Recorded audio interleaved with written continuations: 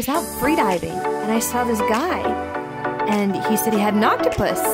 Turns out he's a hunter, and he was out hunting for an octopus, and he got one. So I asked him if I could take a look at it. So I was looking at her and enjoying her coloring, and she was kind of trying to blend in with his hands, which is pretty cool. They got that camouflage ability, which is really awesome.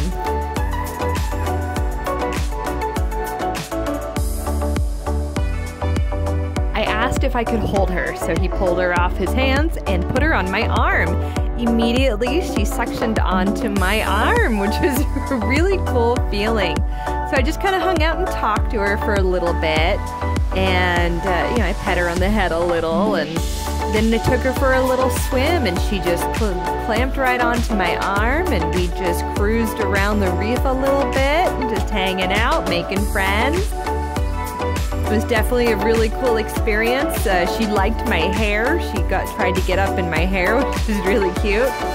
I think she, kind of wanted to hide in it.